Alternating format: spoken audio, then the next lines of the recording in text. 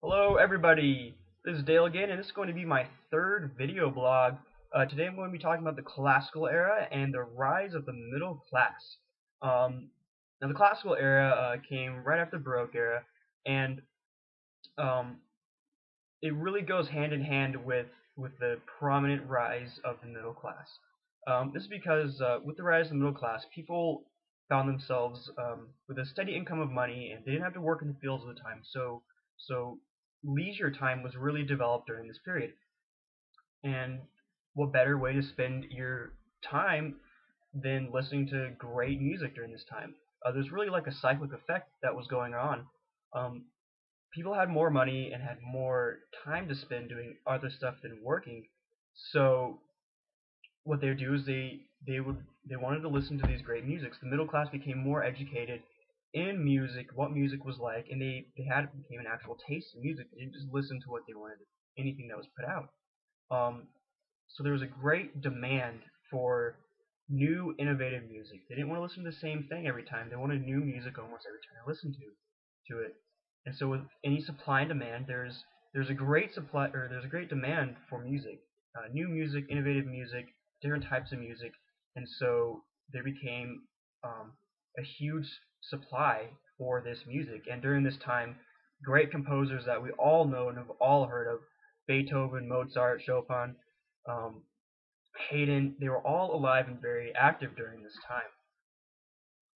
Um, Mozart can easily be considered one of the greatest composers of all time, hands down. He was child prodigy, composing music at the age of 5. He uh, performed his first opera at the age of like 13, I think. So he is a great example, a great person to look at with a connection of classical music and the middle class.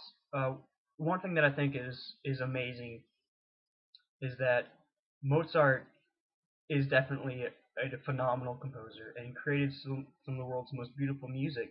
And the beauty of it is that the middle class, not just the the aristocrats or the upper class or the royalty, the middle class could hear this music and could enjoy this music on a day-to-day basis. Um, Not only with the middle class, but the Industrial Revolution and the widespread of the printing press. Um, these great composers' music was able to be printed and dispersed all over the place. So even amateur composers or amateur artists could play this music, and so this really is a really great effect going on at this time. This the supply and demand again. Um, it was good for everybody. It was a win-win situation. Um, One type of music that I would like to talk about is the sonata, and Mozart did write a lot of sonatas. Sonatas usually contain three movements: exposition, development, and the recapitulation. And sonatas also contain usually only two instruments, which is really important because normally when people think of classical music, they think of the huge symphonies, the many people, the composer in the middle doing his thing, and this is not a sonata. Sonatas were only two instruments, two people, and it was highly accessible to ordinary everyday people. And not only that, these great composers, Beethoven, Mozart, did write a lot of sonatas, and so almost everybody got to have a piece of this awesome music. The sonata that I have today was Mozart's Violin Sonata Number 18 in G major, Crucial 301, and he wrote this sonata in 1778. And during this time, he was on a tour from Mannheim to Paris, and with his mother, and they stopped in Mannheim for 5 months. And this is when Mozart wrote this sonata, and I'm sure he wrote other ones during this time, but I particularly like this one.